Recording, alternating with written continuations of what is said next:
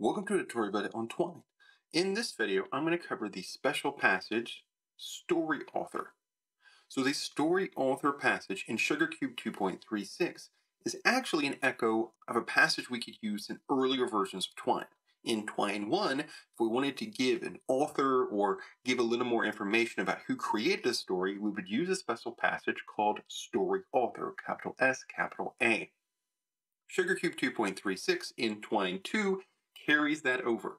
So the story author area as part of the sidebar in SugarCube allows us to give an author or just extra information if we want it.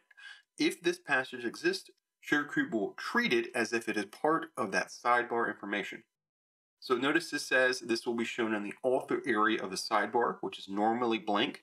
So we will start right here. This is example content. And we will see in the sidebar that in the author area, which again is normally blank, but if the story author passage exists, it will have that content.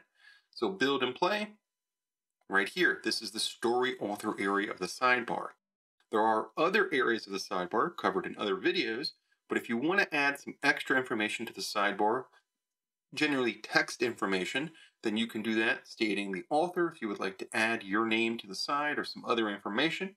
And the passage we use to do that is StoryAuthor, capital S, capital A, within SugarCube 2.36. Thanks for watching.